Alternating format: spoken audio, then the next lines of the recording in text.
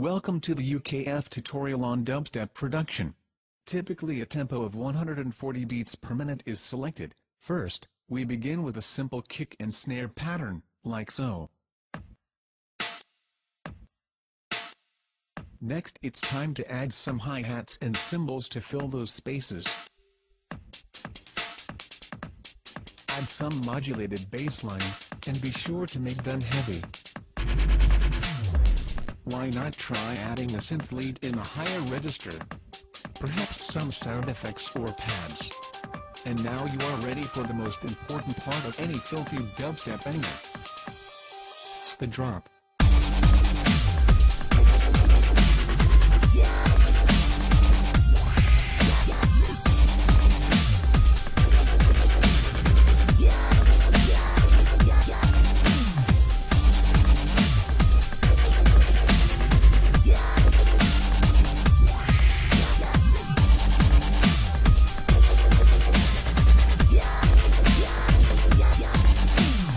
For extra brutality, try adding a beat down section.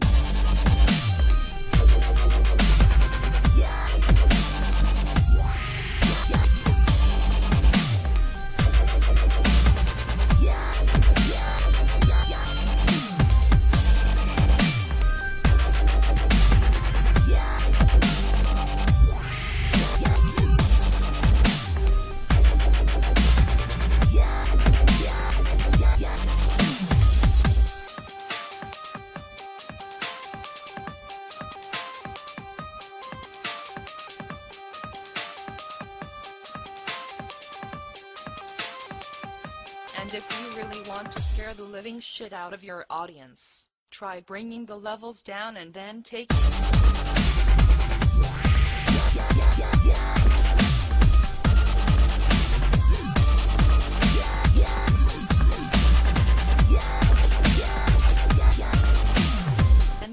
them by surprise.